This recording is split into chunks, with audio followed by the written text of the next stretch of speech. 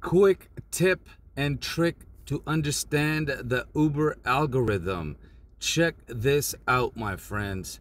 Right now, you're gonna see there's at least 3 offers, right? The first one is $9.05, 5.0, $2.75, correct?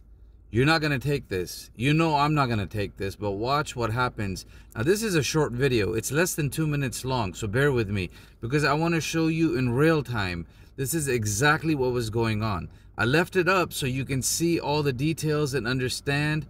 And here's the secret part. The same offer is gonna come the second time. Although it said someone took it, no. This is the same ride. Now they're showing it to you with the map and saying, hey, by the way, if you go right, pick up the person, and you go left, this is a really good deal. Then someone else took it again. No. Wait for it, my friends, wait for it. Now the third time they're gonna show it to me. And the third time when they show it to me, I'm like, oh my God, I'm the only driver out here. There's 4 other, 5 other possibilities that I can possibly get this morning. Why would I take somebody for $9 at 5 o'clock in the morning? But now they made me click on the trip radar.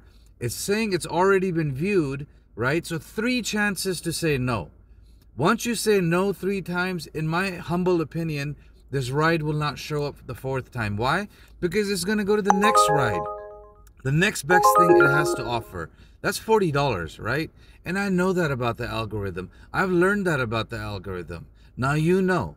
Now you know and I know. Guess what? Let all the other Uber drivers know, because that's how we roll.